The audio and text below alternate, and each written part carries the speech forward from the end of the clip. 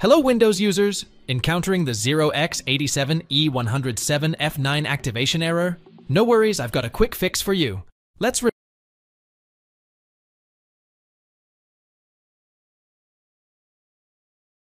open Start menu, search for Command Prompt. Click on Run as Administrator. Type the below command and press Enter.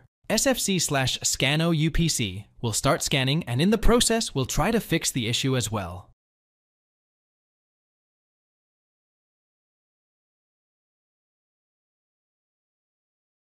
Reboot your PC. Open Start menu, search for Command Prompt, and click on Run as Administrator. Execute the below command: dism.exe/online/cleanupimage/restore health reboot your PC.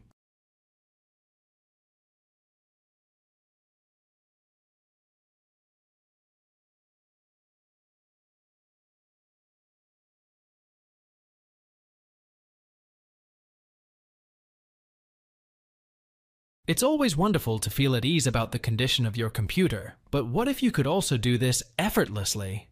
This is where specialist programs like Fortect come into play, providing you with that exact option with a few mouse clicks. The 0x87e10bc6 activation error on Windows 11 will undoubtedly be resolved by Fortect, which can also check for corrupted system and registry files, damaged DLL files, which might result in BSOD, and duplicate files that are causing your computer to lag. Type %temp% and hit Enter.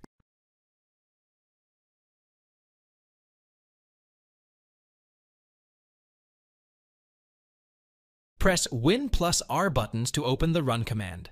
Press Ctrl+A to select all files. Press the Delete button on your keyboard or right-click and select Delete to delete all selected files.